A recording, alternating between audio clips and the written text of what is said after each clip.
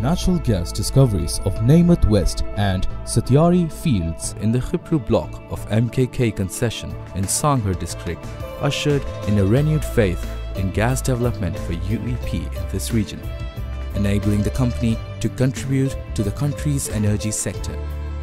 Despite the fact that Naimat West and Satyari gas discoveries provided a breakthrough to UEP in 2012, higher CO2 content in natural gas prevented gas recovery by sweetening due to limitations of capacity in the existing amine plant at Naimat Basal facility. This created the need for a process plant, and Project Naimat Phase 4 was hence initiated. Not only was the need for Naimat Phase 4 plant crucial, so was the time, which was limited, and this demanded supreme efforts to release this project in record time. Prefabricated dehydration plant of 100 mm SCFD and 2 trains of amine plants with a size of 400 GPM each were handpicked to deliver the required production, to be installed north of Naimat and adjacent to TAP, the relocated Turk amine plant, or Phase 3. With the increased work set and fast-paced development, continuing the trend of delivering high-value targets became a challenging prospect with Naimat Phase 4. The project was an astonishing feat achieved by this company, and we hope to continue and perform in such fashion in the future. The main drive for this previously built plant was a tough timeline of 6 months, starting from the conceptual design of the project in October 2013 to first gas sales made on 2nd April 2014.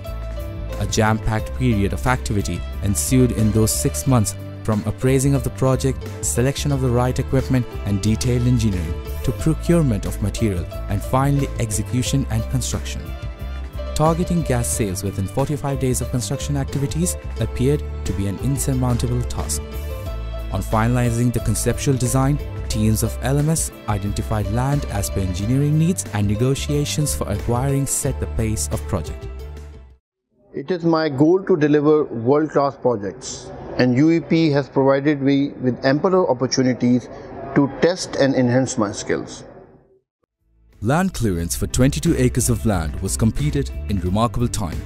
Competent local civil contractors were identified to bid for landfill and compaction work, after which the first load of earth filling commenced within 2 weeks of land negotiations. Meanwhile, a group of engineers flew to Houston, the hub of upstream petroleum technology, to locate the right equipment for this project. 10 days of rigorous pursuit resulted in the selection of a new prefabricated plant manufactured by Valerius Compression Services, followed by the finalization of supply and initiation of procurement process by the UEP supply chain team. Civil engineers came up with the innovative ideas to design precast foundation and sleepers for gigantic equipment skids for hot oil heater, steel columns, amine circulation pumps, generators and MCC. Financial acumen to open LCs and payment in millions of dollars from cash flow in a short span of time spoke volumes about finance leadership understanding the dire need of the project. After procurement and refurbishment, transportation of equipment from within the US to their port and shipping to Karachi port was another time-critical activity. Shipped from US on 31st December 2013, a very busy time of the year, the shipment was completed within 40 days and 44 colossal containers arrived in Karachi port on the 2nd of February 2014 in a chartered vessel. A mammoth batch of 800 barrels of amine, SS trays of contractor towers, MCC and PLC equipment were dispatched in the next consignment, and various air shipments were needed to deliver all the required material. Customs and port clearance, which was regularly a month-long procedure, was done smoothly with no glitches in merely a single day by the extraordinary efforts of the UEP's team of supply chain and logistics. Road transportation from Karachi port to Phase 4 location by 39 flatbed trailers over highways, narrow tracks and bypassing roadside dwellings was another challenge in supervision of journey management and security teams. Offloading and erection of mammoth vessels and skids on foundation was itself a major feat, where at peak times 10 heavy cranes were operating simultaneously. the lifting team had to perform round the clock, developing lifting procedures and executing the heavy lifts in daylight. Piping and spool fabrication began, while the plant and equipment was sailing through Atlantic, Suez Canal and Arabian Sea for final destination at Karachi Port. Radiography and post-weld heat treatment was performed subsequent to piping works. Project Phase 4 has helped Naimat consolidate its status as a gas complex, and the quantum of efforts from production, reliability and maintenance has been absolutely remarkable. Arrangement of amine, glycol and oil of hot oil heater for new plant was made efficiently with support and intervention of leadership team.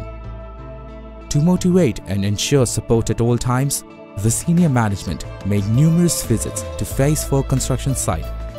Safety audits and observations conducted by individuals in leadership team always kept the workforce, which was peaked over 1,000 in number, charged and active. Construction is creativity. It's always challenging and I take it as fun. Tie-ins of Phase 4 with National Pipeline Network and upgrading to Naimat spur line were completed in parallel to Phase 4 construction activities.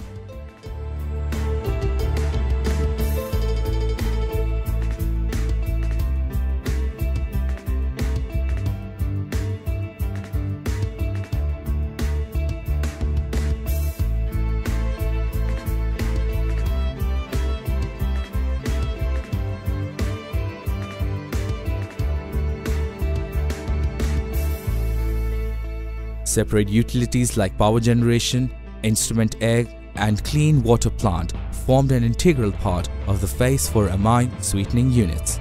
These were installed with shades and shelters during mechanical construction and fabrication of amine Phase 4. Commissioning team consisting of high-performance individuals from diverse departments as production, instrumentation and electrical, rotary, construction, project, warehouse and contractors developed, practiced and implemented pre-commissioning, commissioning and post-commissioning procedures, protocols and activities. Management, coordination and SIMOPS for a total of 8 contractors asked that immense challenges should be tackled with substantial determination. Internal cleaning of equipment with soda ash cold circulation commenced in mid of March with mechanical completion on 20th of March 2014. Charging of amine, glycol and oil after cleaning was the first big pre-commissioning activity after internal washing. Ignition of hot oil burners was only possible once all I&E checks were successful and cleared the test. I think the big projects are always a welcome challenge, and with the squeeze timeline at Phase 4, it was more enthusiastic. Meanwhile, cold circulation of amine solution started with motor-driven reader pump of Train 2. With the go-ahead from I&E team, the hot oil burner was ignited after final testing on 26th of March 2014. The final commissioning of Train 2 on 2nd April 2014 wrapped up the project with pervading feelings of relief and pride written on the faces of all those who were involved, thus writing history for the company and providing an example for years to come.